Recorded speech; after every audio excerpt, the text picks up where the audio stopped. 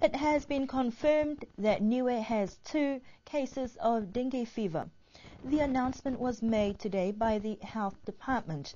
The Director of Health, Anne McLean, says suspicions arose when patients presented to the hospital with flu-like symptoms, and tests done to rule out any viral infections were later found to be positive for dengue fever.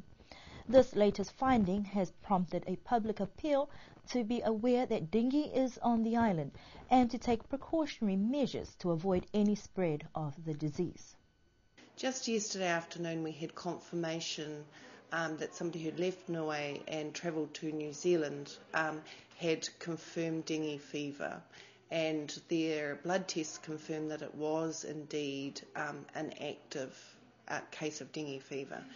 So what that means is it's very clear to us that we have had some local transmission of the disease, which essentially means that somebody has had the active virus, and that has been passed on to another person on Niue. The reasonably good news at this stage is that this the time that the virus was active, if we've done a lot of work tracking back to try and determine what's happened, but at the time that it was active was about 14 days ago.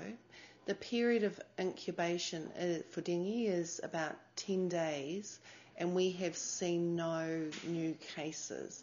So we're hopeful at this stage that it's just a one-off blip. There was somebody here with an active virus and it got passed on. But hopefully they left on the plane and have gone again. That's what we're hoping at this stage. But I think the reason we're going public with this is that we do need the public to be vigilant. If they do have signs and symptoms, they need to come to the hospital. And also it is a good reminder that we all need to clear our backyards and areas surrounding the house of areas where mosquitoes can breed. When did the hospital first suspect that there was dengue fever here on the island? We didn't initially suspect that we had dengue fever at all. What we saw about 14 days ago was a run of virus. We had some people that presented with fever and had what we thought was sort of influenza-like illness, but we were aware that there was some virus going around. We did do those 2 tests here, and they came back with positive for dengue fever antibodies, which meant that they had it at some stage. But we certainly we weren't specifically testing for dengue fever. We do full viral checks, and dengue was obviously one of them. Is it true that there is another case that was undetected by the hospital and was only later, I guess, detected by health officials in New Zealand 2 weeks ago? That I wouldn't say that that's strictly true. The test that was done in New Zealand came back, positive, which is the one that we were confirming. The person that was transferred to New Zealand did not show any signs and symptoms of dengue fever. When they arrived in New Zealand, they did not show signs and symptoms either. And if you recall previously, I've talked about the incubation period of 11 days. I think after the person went to New Zealand, the signs and symptoms became a little bit more apparent, and that's when they did the test. We wouldn't normally do the test before people have signs and symptoms. Otherwise, we'd be testing everybody. So what is the Health Department's plan of action now to avoid the widespread of dengue fever? Well, at this stage, we're very hopeful that we don't have a widespread problem, that we had a one-off problem and it's gone away. If there was a significant problem, we should have seen a lot more cases now. And as I said, we haven't seen anything for 14 days. So we're very hopeful that it was just a one-off blip. Should the public be alarmed at the moment? I think the public needs to just be aware, take precautions and, clear their areas. What we have seen in the 2 suspected cases locally, they recovered within 24, 48 hours. Whether they had the dengue virus or not, we're still unclear, but they were confirmed as suspect cases. So I think everybody just needs to be aware that there is always that potential for the spread of disease. And, dengue, we know that we have the mosquito here that carries it, so we just need to be mindful. But we're not aware of any active cases, and it can only be passed on with people who have the active virus. It has to be active in their system for it to be passed on, and we're not aware of any other cases where people have active virus at this stage. In addition, the department is also cautioning the public to be alert and also to present themselves to the hospital if they have any of the symptoms. Symptoms that we should all be aware of is a fever, okay, and with the fever, symptoms of dengue are body pains. So you're looking at joint pains, muscle pains, you can have a headache, and the headaches are usually quite bad and usually behind the eyes type of headache that people complain of. Another thing that's quite common is nausea or wanting to vomit and even vomiting with stomach pains. Please look out for a rash as well, and that can go along with the symptoms of dengue. Those are the most common types of symptoms that we come across if we suspect a case of dengue. So what course of action should people take once they become aware of these types of symptoms? What can they do? If you have these symptoms, one or two, please come up to us and we'll get you checked out. And this will usually involve blood tests just to help confirm or rule out the absence of dengue. Dengue fever is primarily spread by mosquitoes, and the Health Department has added precautionary measures for people to be vigilant in removing breeding places of mosquitoes by removing items that may store water around their homes. Petrol prices has caused much disappointment as the public look for alternative answers from government to the substantial increase of petrol prices announced yesterday morning. The news that petrol hike of 55 cents has caused motorists and businesses to call for answers from government. Most callers were received yesterday said they are extremely disappointed that a huge jump of petrol and of LPG will mean more struggling families and businesses. One business owner said they had written to government to register their annoyance at the huge margin increase. Their disappointment also with the increase of LPG, saying when the European Union introduced the initiative to the public to assist reducing the use and reliance of electricity, they jumped at the chance, but this will defeat the purpose if the price continues to increase. The price increase from $2.68 to $3.23 was supposed to take place today. However, today government said there will not be a substantial increase as predicted, but an increase by 6 cents. As of today, the petrol price will only rise from $2.68 to $2.74. Minister Mangatungia said there has not been any discussions of what the LPG cost will be to introduce to the public. We will bring you more on this news story in our future news bulletin. Reef Group brought the Chinese Business Roundtable Council on Tuesday evening to introduce them to Niue and Reef's joint venture with government as well as other interests. The group led by Mr. Philip McNichol was yesterday treated to the hospitality of its workers at the Nonu farm, as well as the introduction to the production line of Reef's Nonu operation. Mr. McNichol said the Chinese team, who are their clients, has a vast interest in the islands, especially the Nonu venture. We've been supplying them small volumes of nonu for about the last 12 months, and they've been doing massive testing and analysis of the Chinese market. and they have now decided to introduce nonu into China. But the volumes that they're talking about are huge, much more than we can actually produce on this farm today. So we're here to show them what a good farm can look like. And we've told them that our goal is to increase our production very rapidly, maybe doubling our production over the next 5 years. But we'll still have to source products from other Pacific Island countries. What has been the reaction to, we're so remote, and obviously you just came from Samoa, and you have an orchard there in Samoa as well. What has been the reaction to the small island that we have, and also with the farm? It was quite a challenge. I went to China about 2 months ago for the opening of the factory that will be doing the nonu juice, and they actually wanted to buy all the nonu from Niue. We're actually very firm on that. But when we explained to them that the sheer volumes they needed, we couldn't supply because there isn't enough people in Niue to do it.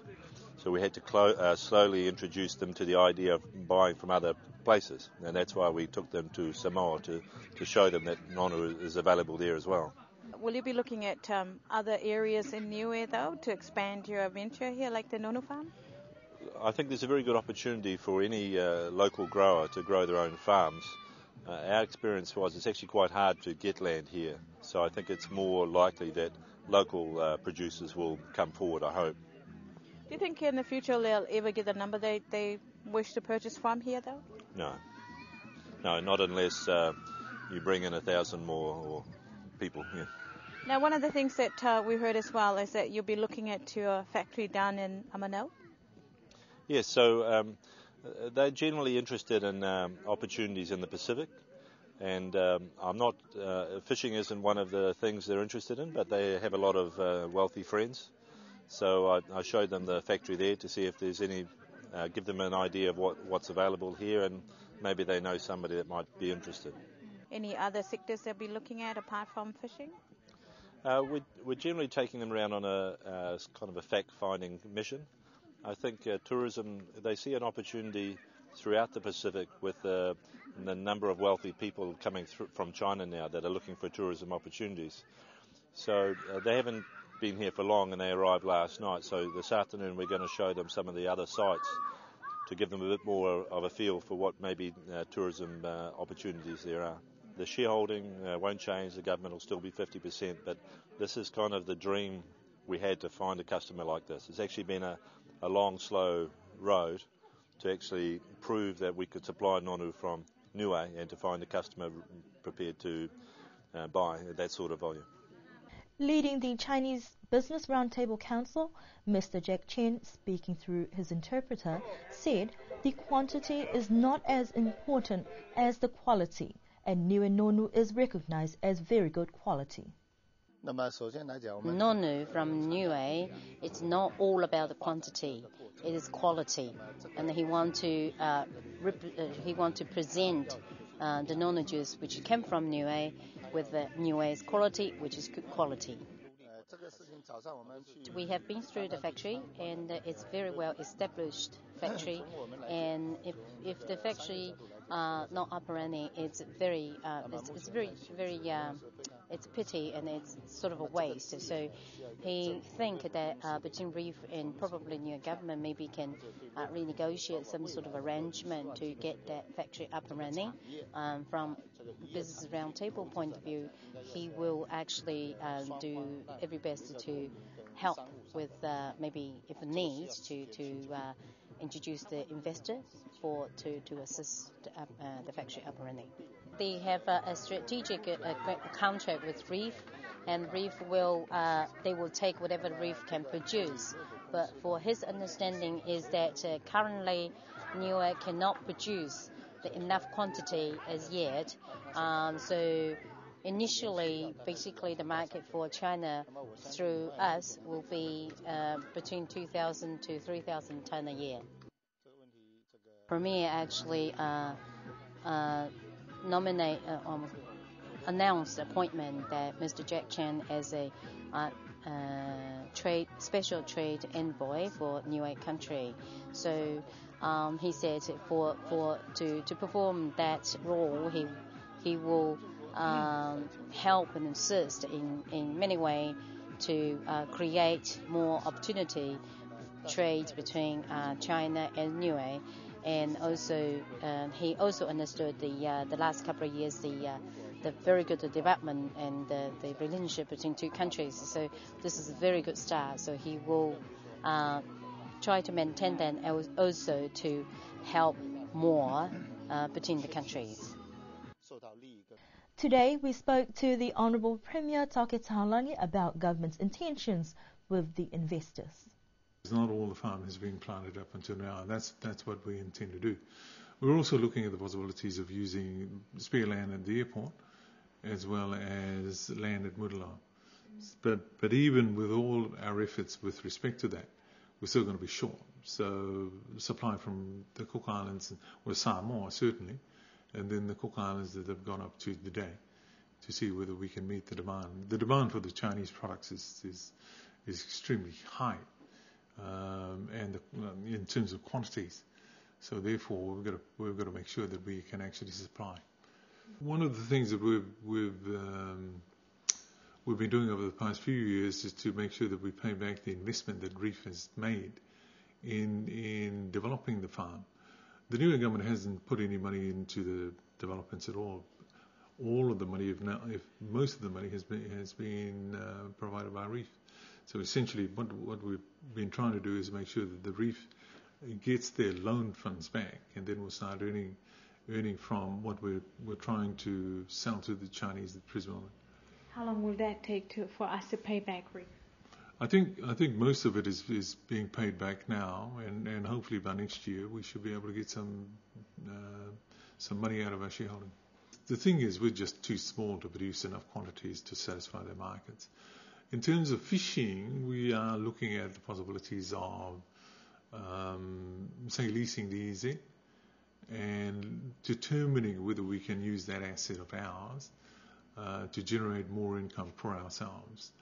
The third thing we talked about was using the assets we have in tourism to determine whether we can generate some money out of that as well.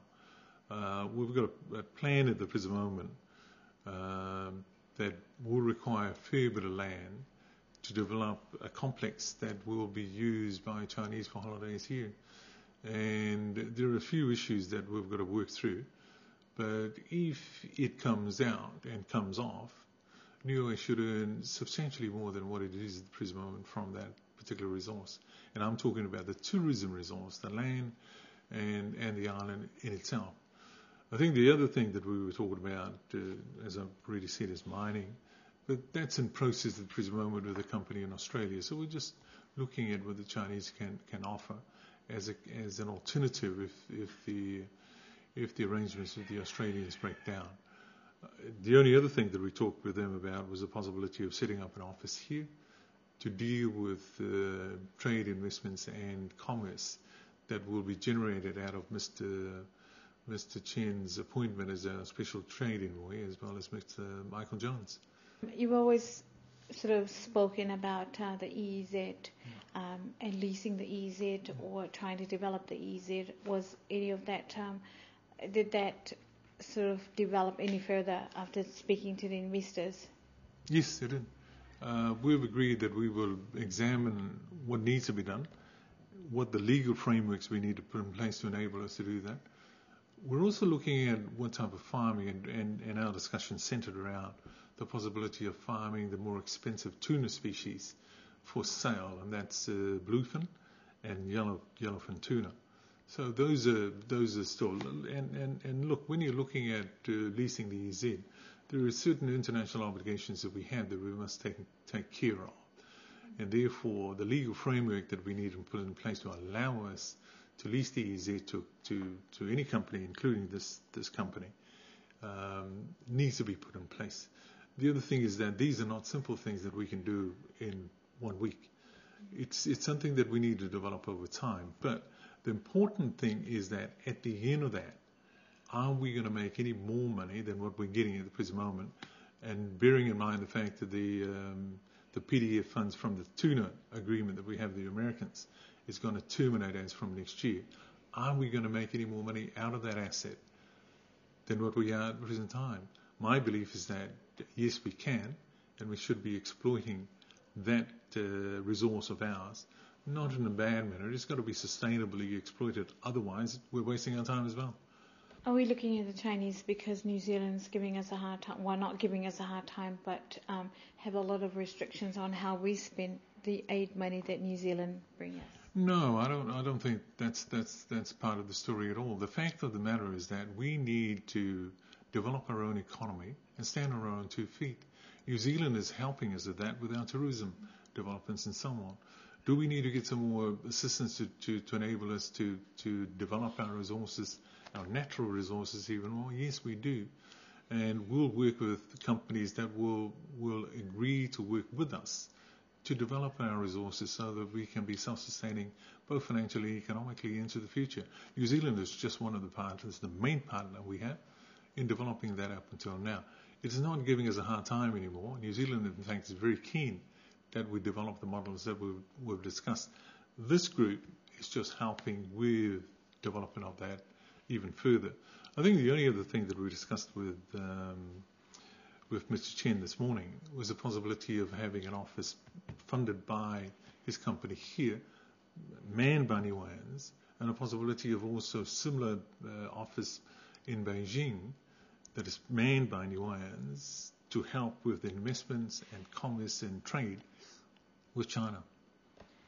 Are you optimistic that these relationships that we are forming with this group, as we have, looking at some of the things that has been happening in the Pacific, there will be a healthy relationship? Because we've heard a lot of challenges that the Pacific has had with the Chinese. I think we've got to develop our own modules, if you wish. I don't know the models that they've been using in other Pacific islands. My view at the present moment is that unless I know the full details of what's been happening, then I can't comment on what has been happened in their countries, other countries. I can only comment on what I believe we're trying to develop with the company that is with us at the present time. And I'm pretty confident that we should be able to develop systems which will be mutually beneficial to both their company and our company in utilizing the assets that we have naturally to generate money so that we can be self-sustaining. There are a lot of challenges that we need to overcome, but at the same time, they're not unsurmountable challenges. And I'm pleased with the way that our discussions have been going over the past 2 days. There is a view that we can generate sufficient money to be self-sustaining within a very short period of time, using our natural resources as a base for that generation of money. And lastly, how much money did the Chinese, propose to help develop some of the areas or the sectors here in Niue?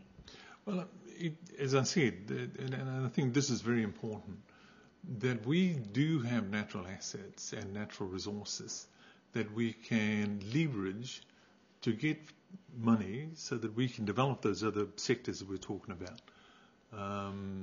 I don't want to make any preemptive announcements at this particular point in time because we're looking at developing some principal agreements with this company that we will possibly sign if everything goes well, and just before the forum and during the forum in New Zealand in September. So anything to do with fisheries, we will either agree or not agree to go ahead with the idea of leasing and fish farming. We will also look at the developments of a resort that they were talking about in terms of tourism developments and so on. And in terms of mining, it's essentially we will guarantee that we will give you some support if you need it, in case the companies that we're dealing with at the present moment think that they're the only people who are interested in developing it. There are other things that we can develop with them, including the establishment of financial systems here that will also earn us money as well. The registration of companies, how we can deal with that and so on. We may need to change our tax systems and company taxes and so on. But in the end, it's using our resources to generate money that we can use to develop our island in all sectors. The investors left the island today. And a new addition to Alofi Township has seen the construction of a fence in front of the Alofi Ecclesia Church. This is part of the congregation's beautification plans as the church gets a makeover. The completion of the fence around the church is the first phase of plans to add to the image of the church and also a realization of a long-held dream of the Dupunas of Alofi Ecclesia to this iconic landmark. Work on the fence began at the end of May with labour provided by members of the congregation and completed in mid-June with an estimated cost of approximately $15,000. According to a representative of the Ecclesia of Alofi, this is the result of many months of discussions and plans set up by the church, who decided to find their own means of funding this major project. The project has been greatly assisted with funds donated from families in Australia who have affiliations to Alofi and the church, with a grand total of $25,000 raised by the community in Sydney, specifically for the beautification of the church. Reverend Howell Jackson says further plans include the extension of the fence to the northern side to encase the grave sites. On the southern side, another fence is to be constructed around the toilet area, with an expected upgrade of the bell area, as well as painting of the interior and exterior of the church and tiling. This is all to be completed, hopefully, by the end of the year. Now, those are the news stories that we have for you this evening. We do hope that you can join us again for our next news bulletin.